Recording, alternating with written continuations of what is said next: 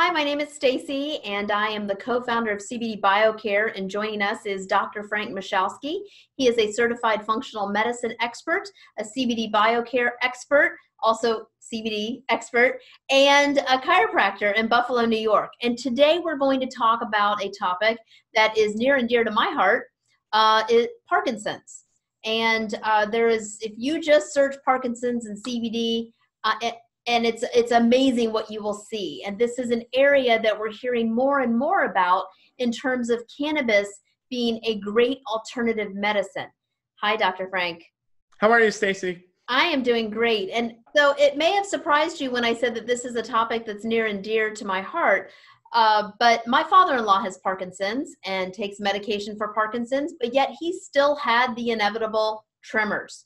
And in fact, one day he was trying to take a sip of coffee and he was shaking so much to where he was afraid that he was going to spill it. And I said, you know, Wayne, the CBD oil that I provide, that I sell, really is helping people with tremors. And he's like, you don't say, that kind of thing. And long story short, I had some in my purse. I gave it to him. And within literally minutes of me giving it to him, he started drinking his cup of coffee again. And I said, do you notice something about your hand? And he kind of looked and he says, it's not shaking. And I said, that's the CBD. And he said, well, man, look at that. And he was so impressed and, so impressed, but wasn't like, if it was me, I'd be like, oh my gosh, I had seen it before. I knew what was going to happen. But my point is that people with Parkinson's, even though they're taking medicine, a lot of times still have the tremors.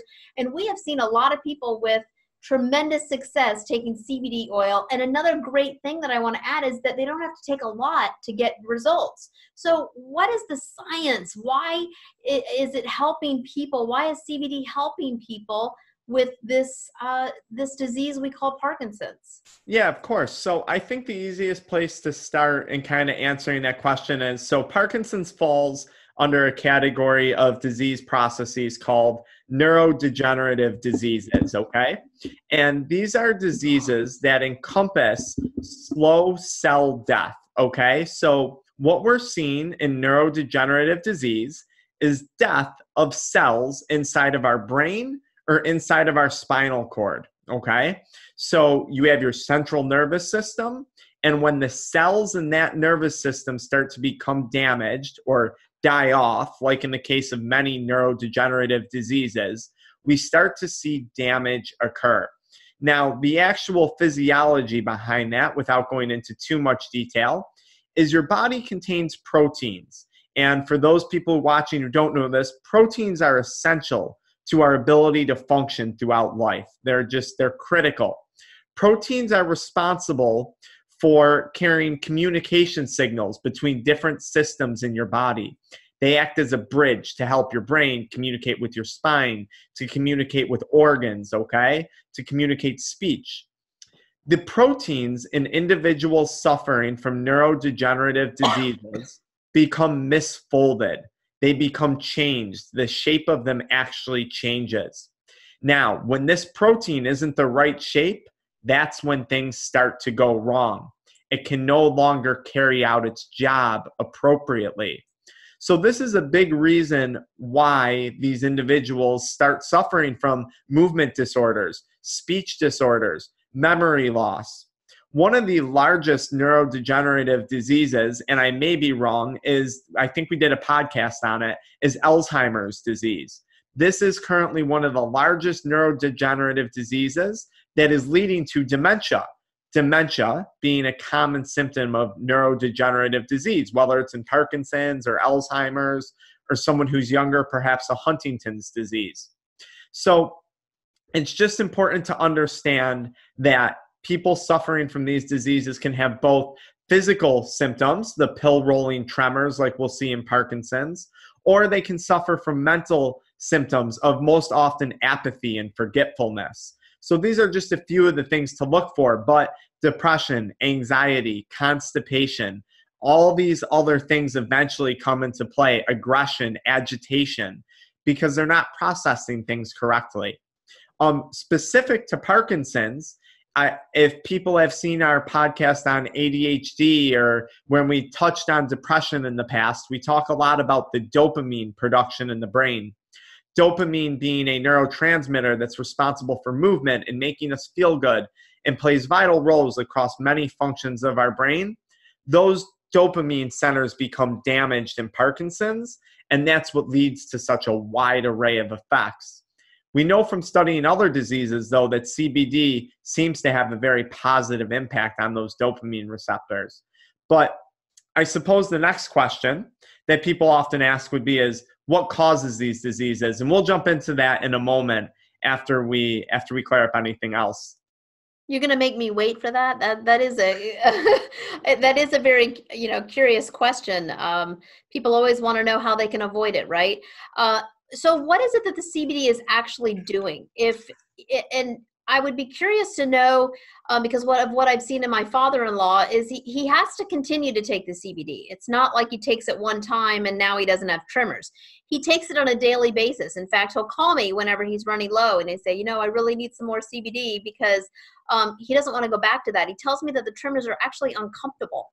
So, I would be curious to know what your opinion is. And, does it help everybody with Parkinson's? Is it very individual? What's been your experience? Of course. So this is what I'll start with. So, and this is a great way to lead into what causes this. When they're starting to study diseases like Parkinson's, picture this, and we've talked about this in our inflammation podcast in detail. So if people didn't watch that, I would advise they do.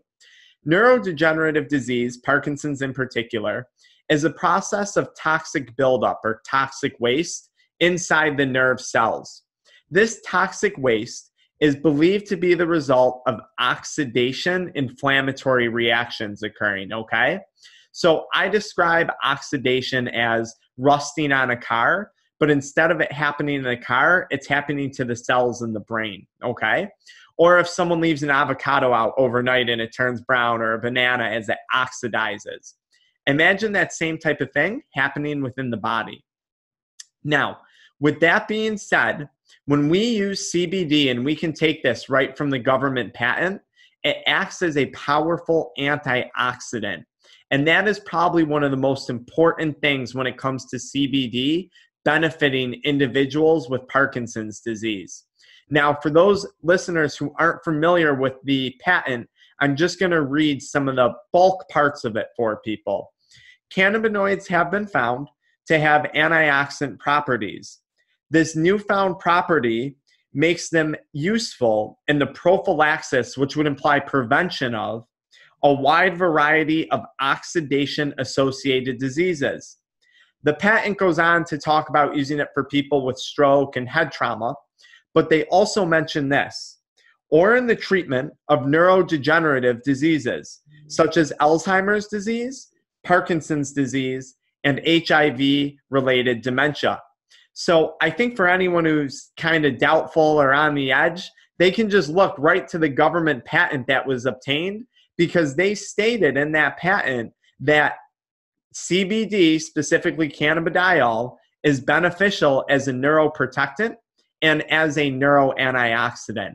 And that's really what these individuals need. They need to stop, or at least slow down, that oxidation, that cellular rusting reaction from occurring within the body. So again, we're starting to look at the cause of a lot of these diseases being genetics and being an accumulation of toxic waste. Now, whether that's due to foods we're eating, toxins we're exposed to in the environment, any number of things, we can't pinpoint it. We want to stop that oxidation process, and CBD seems to be just one of the ways to do that.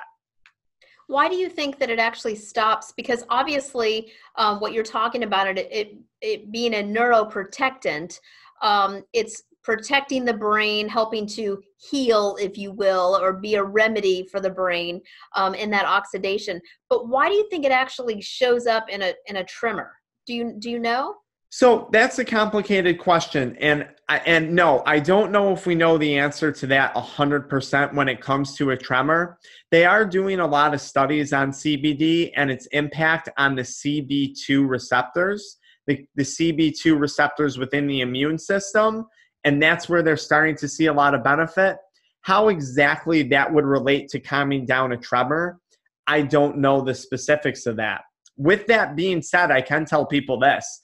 You mentioned earlier in this podcast, just Google CBD and Parkinson's disease online, and you will find YouTube video after YouTube video where you see people being administered a type of usually sublingual CBD oil, and they'll show a time lapse of maybe 5 minutes. And a lot of it has to do with those hand movements.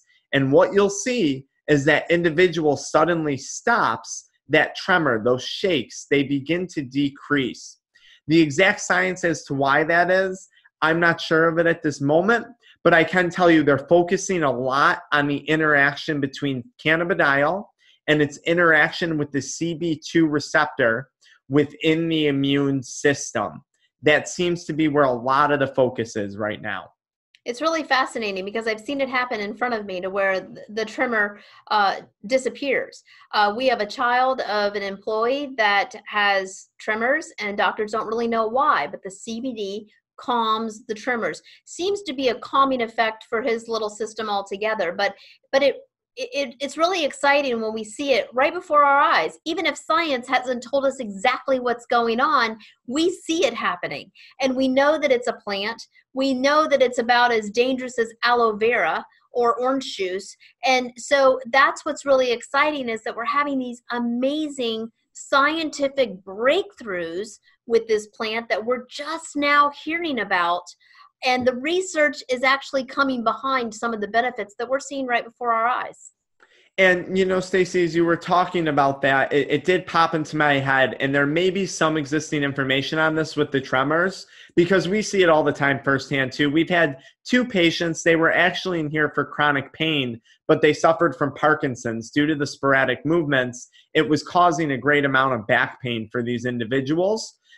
With that being said, I believe, and we're probably going to see more of this, there may be some research out there that I just haven't come across. It probably has to do with the impact CBD has on dopamine, because dopamine can play a large role in many aspects of our central nervous system, and I have a feeling it's going to be related to CBD's impact on the dopamine and the dopamine receptors. That's probably where people should look if they want a more detailed explanation of that. But it is amazing what we've seen in our offices as well too. And I'll tell you, it doesn't take much. It doesn't take much for people to see results. So to your point, being able to use a product that is safe and being able to use a product that's effective, especially in perhaps a very low amount, what more could you ask for? Absolutely. And it's like with anything, you know, you choose a starting point. If you're trying to use CBD as a remedy for anything, then I would suggest 750 be the lowest milligram that you go with. 500 is more for just healthy individuals who really just want to take a supplement and maybe be more, they're trying to keep that oxidative stress down, right? And they're just trying to take a supplement that's good for them to help err on the side of prevention, as opposed to somebody who's trying to fight off any type of ailment. If you're in pain, we recommend the 1500 or the 3500. But for Parkinson's, I would suggest people start with the 750 and see if that could be sufficient for them. Would you agree with that?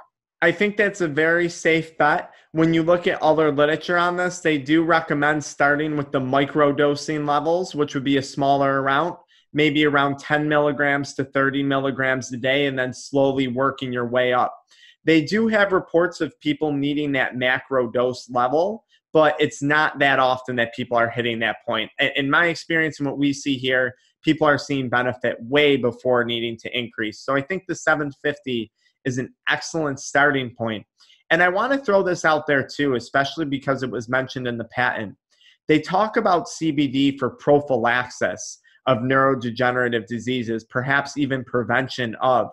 For individuals where this is a genetic component, where they are at perhaps a genetic predisposition to these diseases, they have to remember something. When symptoms come on, the pill rolling tremors, when the forgetfulness, when the apathy begins, there has already been about 60% destruction or 60% cell death. This is not something that is easily reversed, and many times it cannot be reversed. So I'm hoping and I'm expecting to see in the future a lot of research for taking CBD and finding a dose of CBD that's going to work for prevention for people who are predisposed to these neurodegenerative diseases. And again, when you consider by the time it's diagnosed, there's already been 60% destruction, that's a scary thought considering you can't get that 60% back in most all cases. I don't think there's any literature pointing that you're able to restore that. But when it comes to CBD, you might be able to slow that down, and I think we're seeing it. Now, at the very least, a lot of these individuals are able to begin restoring their quality of life, right? Maybe it doesn't help completely with the forgetfulness or the apathy, but what if their pain decreases? What if the anxiety decreases? What if the agitation starts to decrease? Those would be symptoms that could potentially improve that are definitely worth getting excited about when it comes to neurodegenerative diseases.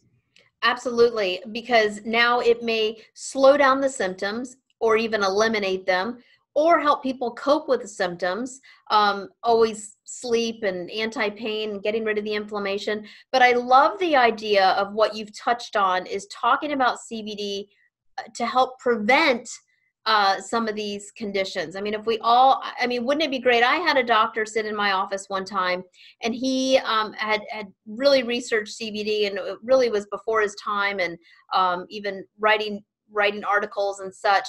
But he said all of us, because of our society and what has happened in terms of we're not receiving the cannabinoids naturally anymore because, for example, cannabis, it's illegal in so many areas, that he claimed we all have a cannabinoid deficiency. And if that's the case, if this is something that our body responds so well to, and 2,000 plus years ago was readily available in the food that we ate and the environment that we had, and now it's depleted, it kind of makes sense. And, I don't think it's too much of a stretch to say that all of us could benefit from a product like this. It just depends on which milligram you would take. It's a healthy supplement that can really benefit all of us, even if at its most basic, just trying to help avoid inflammation. I firmly believe that too. On a really basic level, and you're seeing a lot of literature coming out about this, neurodegenerative disease, Parkinson's, dementia, Alzheimer's, this is a very hot topic right now in medicine, but especially in the holistic world. We talk a lot about our physical bodies degenerating over time, wear and tear on our joints from inflammatory foods, wear and tear on our joints from abusing them over the years, exposure to toxins. What they're finding is that the central nervous system, your brain and your spinal cord, are subject to that same wear and tear. So if we know CBD is working so well for people suffering from chronic pain, and you can see that just by going online, looking through forums, it's not hard to find that information. I believe firmly we're going to find that same benefit, and we're already starting to see it for neurodegenerative diseases.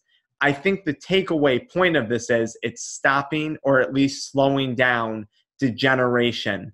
And we're all subject to degenerative changes. We're all subject to the aging process. So any way that we can go about slowing that process down, I feel there's significant benefit to that area of research.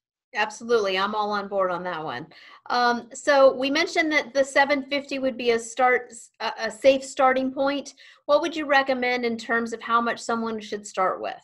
So there's a few different ways to go about this. I've seen it quoted where people could go as much as 10 milligrams split up 3 times a day, morning, afternoon, and evening, 10 milligrams in the morning, 10 in the afternoon, and 10 in the evening. I've also seen it recommended where, and this is what we do with people here, we usually start people between 5 and 10 milligrams for that first dose, and then we add on another 5. So 5 in the afternoon, 5 towards the evening. So that's 10 in the morning, 5 in the afternoon, 5 in the evening. And that's a starting dose of 20 milligrams a day. Now, I look for those basic common, I'll call them side effects, but usually people report a dull headache. If they took too much, that's the most common thing we hear. That's about as bad as it gets for people, a dull headache. If that individual comes back in and says, hey, I had a dull headache, we cut back. Most people that I'm working with probably end between 30 and 50 milligrams a day that we see in my offices. Now, as a disclaimer, obviously, we're not working with hundreds of Parkinson's patients here. So, of course, someone else might have a different take on that. But I must say, in the book, CBD oil, what you need to know, they do quote going up into those macro doses ranges, the macro dose ranges for individuals suffering from advanced Parkinson's. So I think it depends on the stage of the disease, and it depends on the symptoms that the individual is suffering from. I think that's a great recommendation. You can find more on our website under CBD 101 and then CBD oil servings, and it will give you a little bit more information. But I think the information that Dr. Frank is giving today is very, very great information, kind of talking about overall what we've seen and what we believe it can do. But always our recommendation is start low. You can always increase or decrease. If you find that you have a dull headache, or even you have maybe it's relaxing you too much or giving you actually too much energy, then you can kind of go up and down with your serving sizes and figure out where it works for you. And it is so individual. I wish that I could tell you that it's a one size fits all, but it really isn't. But what we know and what we believe to be true is that CBD can help people with Parkinson's if you're taking a good quality CBD product. So thank you, Dr. Frank. I think this was just invaluable information for unfortunately the thousands, if not millions of people out there suffering from this disease. It's a horrible disease, and I think anything you can do conservatively to prevent it, or possibly even, lessen the symptoms, is well worthwhile. I'll encourage our listeners to, we say this all the time, look at the studies on exercise and look at the studies on nutrition while you can too, because nutrition and exercise plays a huge role when it comes to managing neurodegenerative diseases. I say it all the time, use CBD as a starting point to a healthy future. So. Love it. Thank you, Dr. Frank. Thank you, Stacey.